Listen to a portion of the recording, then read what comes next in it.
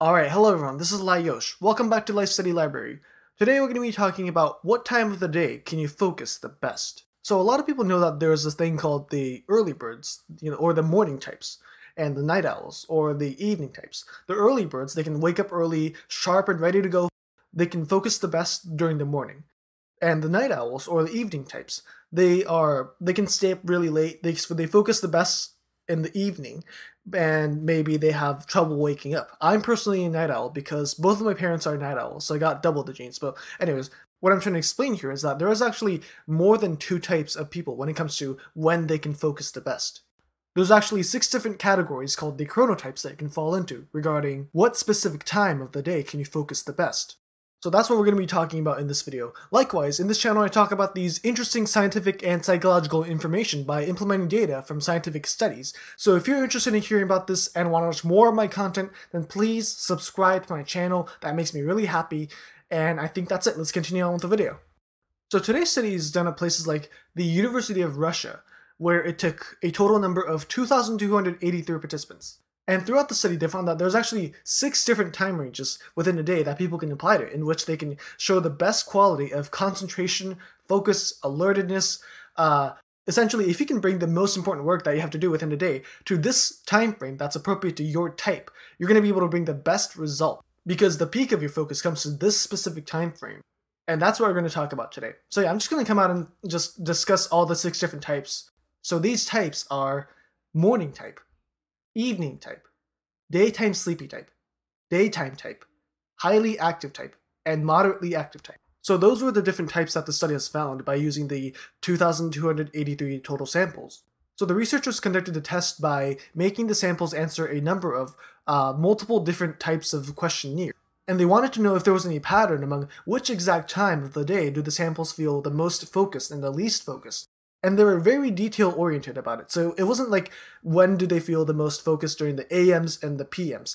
It was more time-specific. So like early morning, late morning, noon, early afternoon, late afternoon, early evening, that kind of stuff. And the researchers tested this through multiple different questionnaires and trying to see if there was any specific time of focus boost for both on the individual level and on the common level. And that's what led to the discovery of the 6 different types of time of elevated focusedness for the individuals themselves and for the total sample as a whole. So now I'm going to talk about the specific types in detail. So we first start out with the morning types. This is actually the most common one among the 6.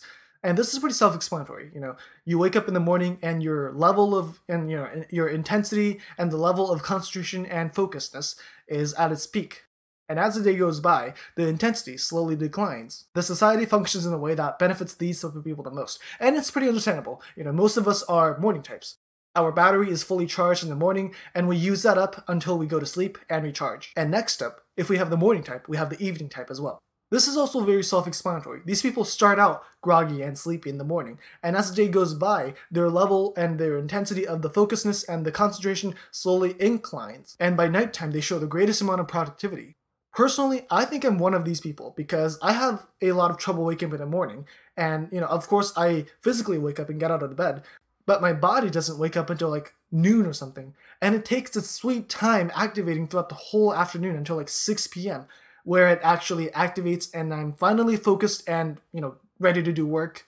And by nighttime, I become really productive and focused and ready to do work. So I just stay up until like midnight doing stuff like reading or, recording a podcast or doing some other important stuff. So that was the second one, the evening type. And then for the third one, we have the daytime sleepy type. What is this? So this is basically you show the most amount of productivity and focusedness in the morning and the evening, but you become really tired and sleepy in the daytime, so at noon. These are the kind of people who take regular daytime naps, but are pretty focused in the morning and in the evening.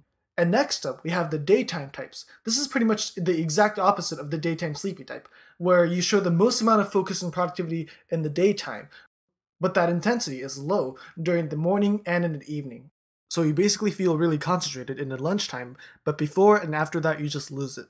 So that was the daytime type. And then we have the highly active type, which in my opinion is a very convenient type. If you happen to be one, then I'm slightly jealous of you. This type is kind of special because, like the name says it, you're basically highly active the whole time. Your level of concentration doesn't significantly decrease at any point in your day, so you just basically keep everything at a very high intensity all the way through. However, the intensity won't be completely consistent, so there are going to be times in your day that you won't feel as focused as any other time, but it's usually not that significant, at least compared with the other types.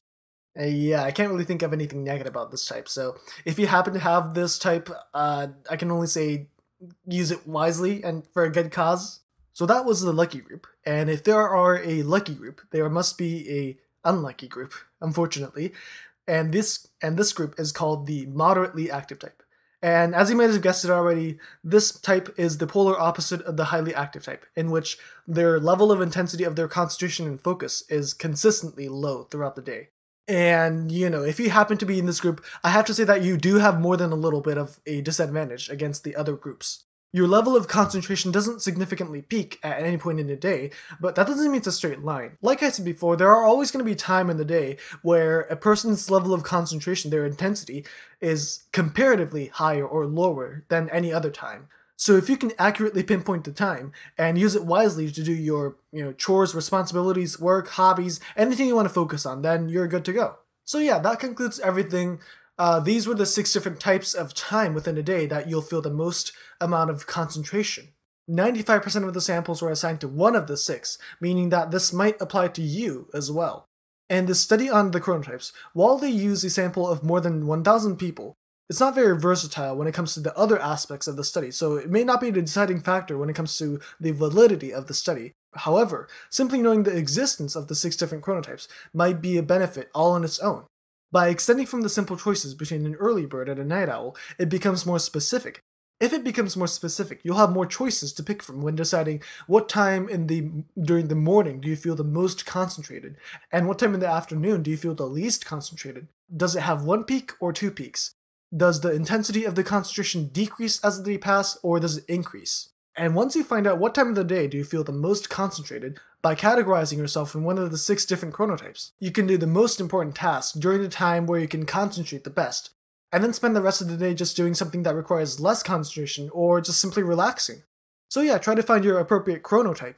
It might help you a lot when it comes to task management. So yeah, that was pretty much everything that I wanted to talk about in this video, but if you do remember, I did mention that the most common chronotype is the morning type. The one that you have your most intense amount of concentration at the morning, and then that slowly declines as the day goes by. This means that how you spend your morning and how you start your day off is going to be really important. It's like when people say that the beginning of a movie is the most important part about it, because people are going to look at it and it'll tell what the movie is going to be about, how the tone is going to be placed, whether it's worth watching or not. The same applies with how you spend your mornings. It's really important for you to start your day off strong, sharp, and focused so that you can have a long flow of productivity and efficiency. If you fail to do this, let's say for example, your wife says something mean to you right when you're off to work, or on the way to your school bus, you trip and fall right in front of the bus, and everyone watches you and laughs at you. Or let's say you come to work on time, and the first thing you encounter is your delusional boss coming at you, wasting both his and your time to talk about boring stuff. And then because of that, you come late to the meeting. These are already point droppers, and it's not even lunchtime yet. What does this make you feel? It makes you feel angry, embarrassed, annoyed. Yes, these create negative stress. So that's what the next video is going to be about. Stuff that you want to avoid, specifically in the morning. And if you want to hear more of these interesting scientific and psychological information, you can do so by subscribing to my channel, so that you can be up to date with my past and my future content. So if that's something that you're interested in doing, your generosity is much appreciated. That'll be it for today. Thanks for watching. I'll see you next time. Bye.